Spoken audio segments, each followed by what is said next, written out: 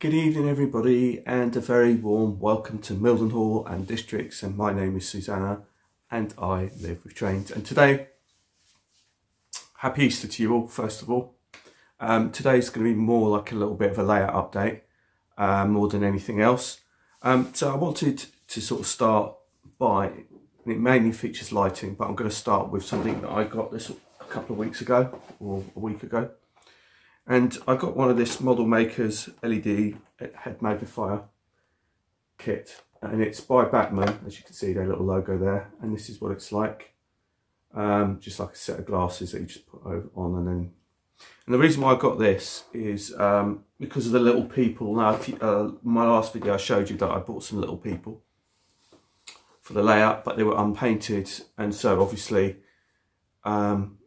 that just helps with the detail and painting in like the ties and the finer detail and making sure that the people look right when I painted them. And actually it's made the job a lot more enjoyable and quicker than how I've been doing it previously. So I actually don't mind so much buying people that are unpainted so much now, because I've got this and it helps me get through them a bit quicker. And it's one of those things that once you buy, you kind of wonder how you kind of got on without it. So it's proven to be very useful, not only just for the little people, but also just to really look at certain things. So another one of those products that I'm going to show you now is that I've found that since I've had it, just like a relief for having it, was this VGen. Now I had showed it previously. And basically it's like a light for your tripod, and it gives you extra light, and you just slide it into your tripod, and then you use the disc to tighten it up. And then you can adjust the brightness, and you can adjust the color and the filter. So it can go from like clear, from like bright white to kind of like a yellow. So depending on how you want to use it, you can just adjust it using the two dials at the back, and then you just use a USB to charge it at the back. And I found it so useful because recently I've been working on the layout and working at the back end of the layout, so it's proven to be very, very useful indeed. So now I'm just going to show you what I've been up to. So just so you can get you can just get your bearings, this is where we are on top of the layout, and then we usually have a skirt and the fascia underneath. Like here's the skirt here, and there's the fascia. So if I pull the skirt up, you'll see what I'm going to show you as to what I've been doing, but here it's not that bright, is it? So if we use the VGen, that will kind of light up the way, and this is how great it is. It's just, I found it so useful. And also, like I said, you can adjust the filter, so you can make it more yellow or brighter white.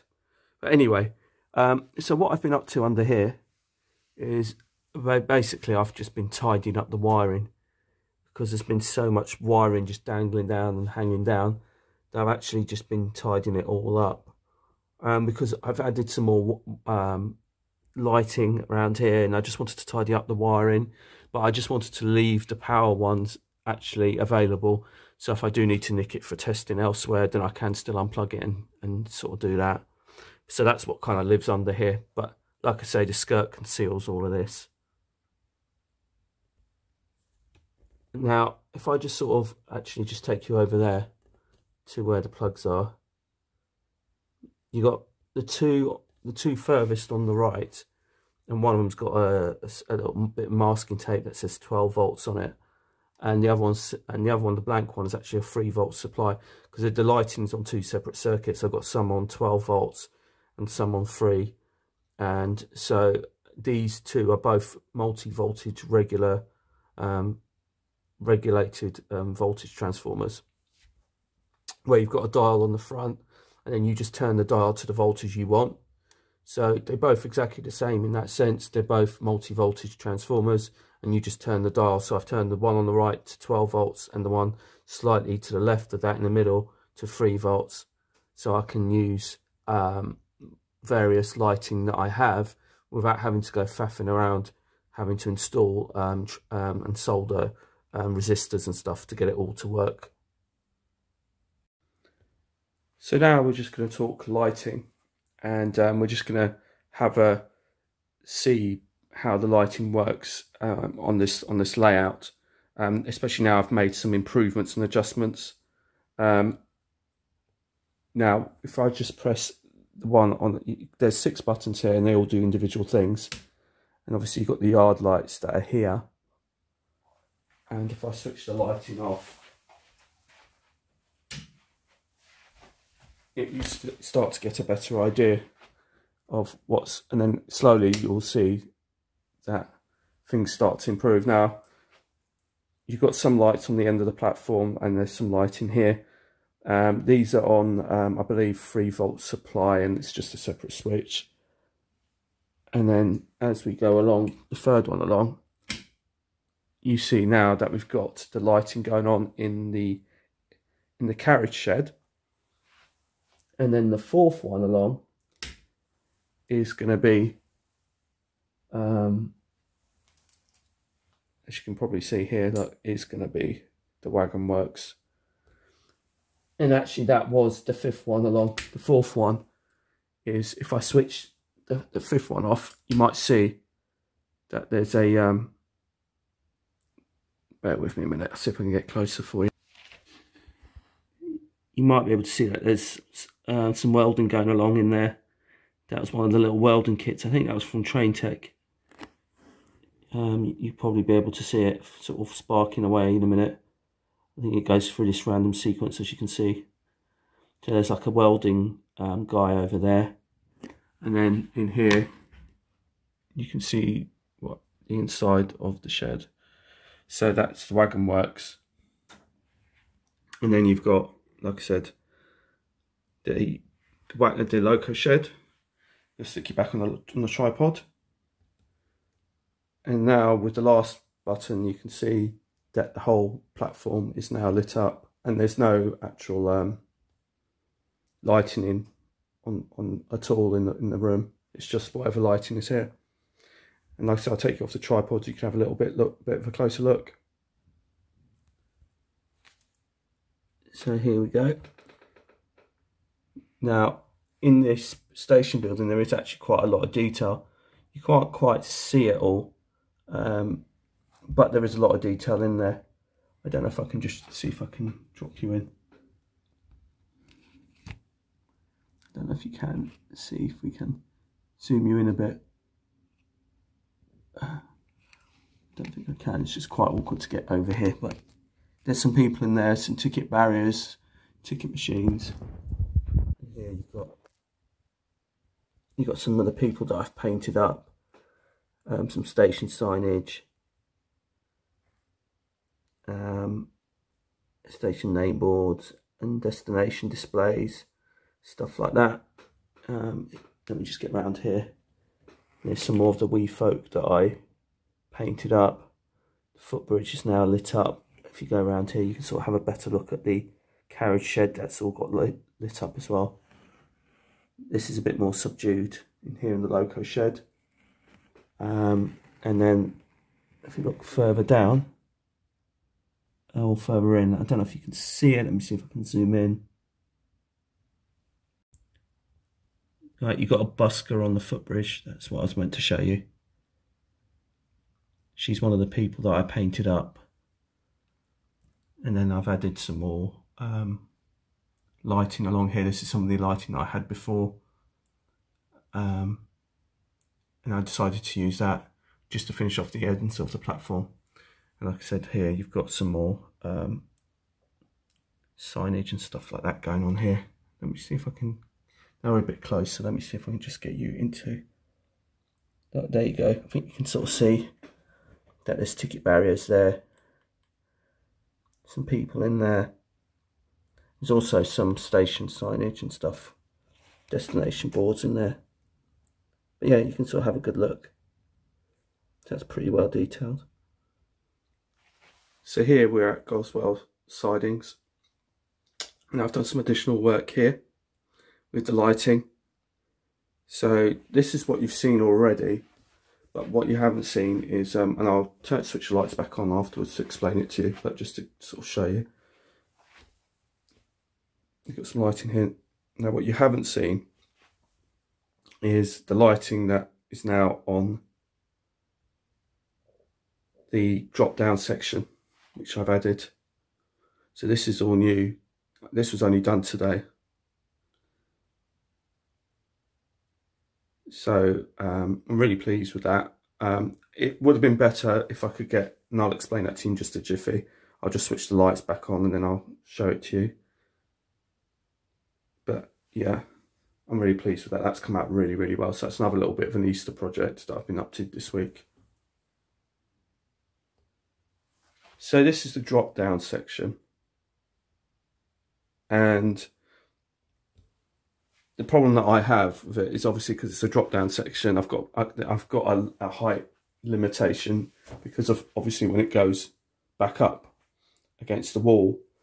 So I couldn't put any lighting on the platform as I would have liked and what I would have normally have done.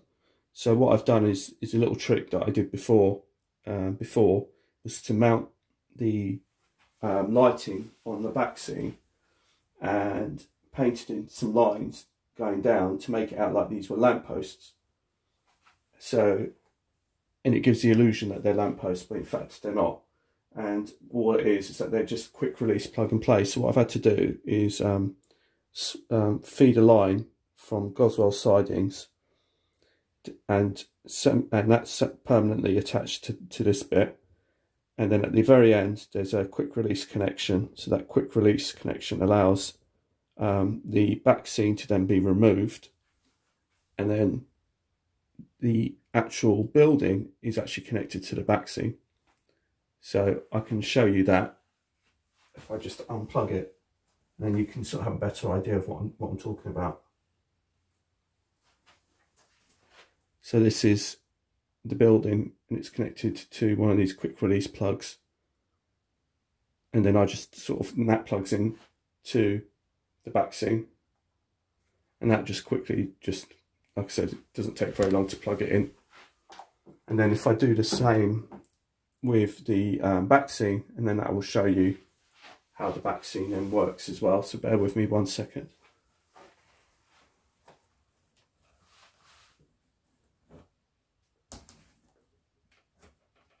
So that's now unplugged. And as you can see, the back seam is now unplugged. And it, like I said here, it looks like you've got lampposts. And in reality, all it is that on the back is that the lighting is daisy chained along. So this plugs into, or the station building plugs into this end to complete, and then this end plugs into the main feed, and that completes the circuit and allows all the lighting to work as it is. So that's just to show you that. So at the back end of St Anne's, there's obviously lighting here, and I've added, what I've done with lighting here is I've also added some more signals, and these are the Dapol ones, which are these ones right down the end here. And I really do love these Dapol signals. They work really well. So these two are the replacements for my broken one, which was actually like the ones at the other end, which I'll show you. But these are now fitted. They're now working. But what I do have to do is tidy them up and actually make them fit better, because at the moment I just need to do the groundwork around it to blend them in. But they are working. So I'll just show you them working. And that one as well. So you can just see that these are now plugged in. They're wired, so basically there's a 12-volt bus that runs all the way around on this section. And so this is connected to the 12-volt. Originally Dapol suggested using 16, but apparently they were burning motors out, so I was told to run it on 12, which is fine. And it's been working fine. And they both work really well. Just as the, if I just show you, there's 2 push buttons. There you go, there's that one. Press it again. And if I press the other one, and so that's quite cool. I might have to adjust these trees again. I'm just trying to blend them in a bit. So, but yeah, I think they're pretty cool. I do really enjoy them. I think they're really great. It's not like iTrain controlled or anything like that. So it's just literally just push buttons. You just press the button and it does what it says on the tin. Here's another one. And this is the distant one. As you can probably tell, and it's showing amber at the moment. That's just superb. I love these. So I can't wait to do the cab ride. I didn't want to do the cab ride just yet because I wanted to install the rest of the lighting. So I really want to get the lighting really figured out. So that works a treat, that does. And they're really simple to install actually. These single ones are definitely better than and easier to install than the double ones.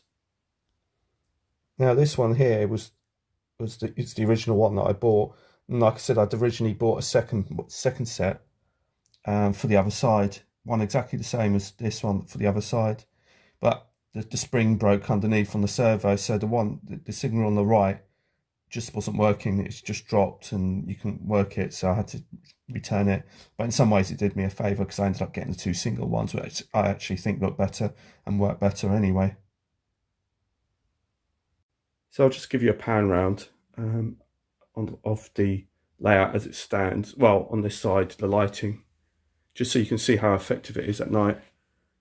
There's no other, literally there's no other lighting on apart from the lighting that you're getting from this part of the layout. So there's no ceiling lights or any other. This is all literally lit up from the layout itself.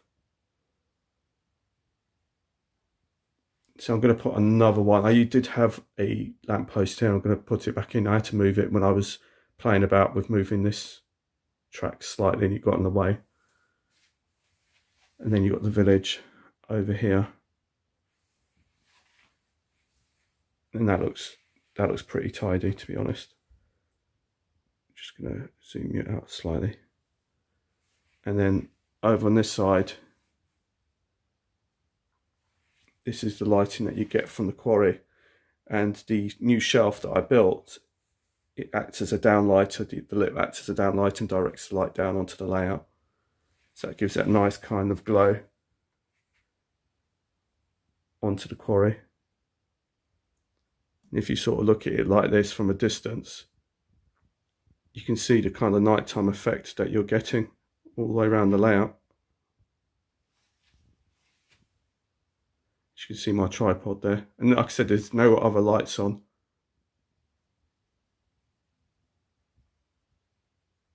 So just go down.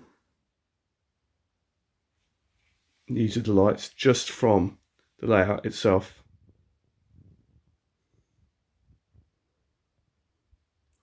So I had a comment from Dave over at Goodford Model Railway about putting some buffer stops on here, so I'm going to be doing that anyway. But whilst we're here, just on the DCC track is this 57, but there's nothing actually wrong with it. I was just using it to make sure that it was working. But I just wanted to show you this 73, which is my latest 73 that I got. Absolutely gorgeous. It runs so smoothly. And for just the bargain price of just £90. So that's just like absolutely stunning. It really is. It's a really gorgeous Class 73. And just on top here, just to show you that I've got my Gagemaster DC walk around controller, and then I've got my Digitrax as a DCC one, and then I've got the track tidy and the cradle there and the track tester there. So I've got all my various maintenance bits just here. So this concludes the end of today's video, and just before we go, I just wanted to address a comment from I think it's Peter. He's one of my YouTubers,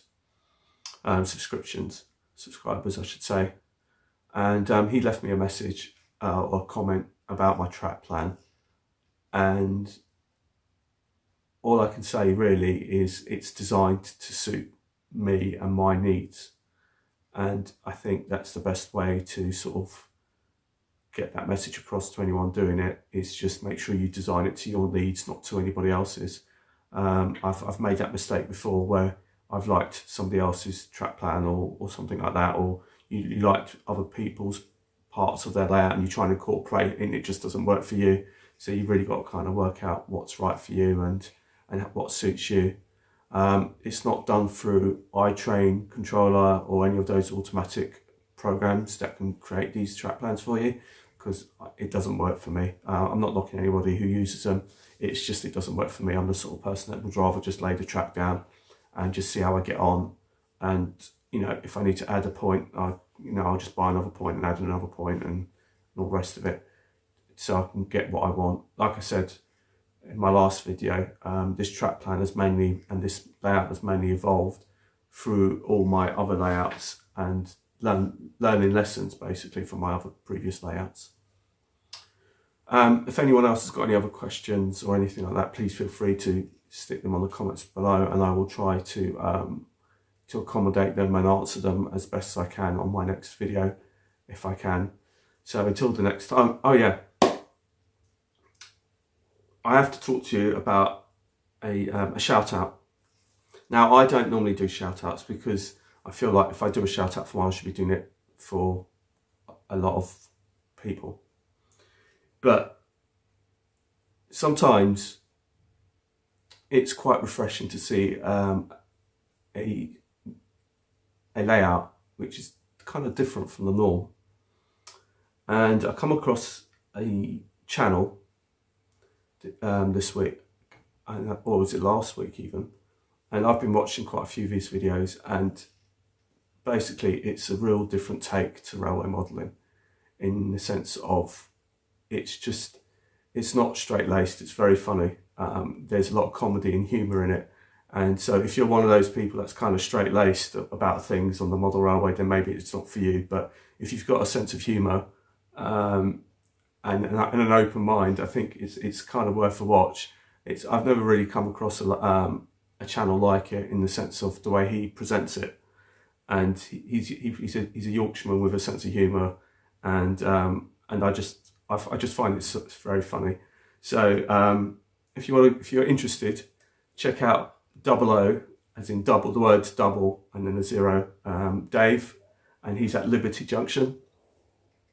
And like I said, you know, there's been quite a lot of negative stuff going around on YouTube recently, which I'm not particularly keen on. And if you want to move away from that kind of thing, and you fancy a bit of something to take your mind off things and give you a bit of a giggle, then his channel will certainly give you a giggle, because it had me in stitches, honestly. It's just, yeah, it's really funny. Well, I found it funny anyway. It was to my taste. So like I said, if you're quite straight-laced about railway modelling, maybe it's not the channel for you. But like I said, if you've got an open mind and a sense of humour, go and check out 00 Dave and Liberty Junction, and that will probably put a smile on your face. So anyway, until the next time, it's goodbye from Mildenhall and Districts. My name's Susanna, and I live with trains. Check him out. Bye bye.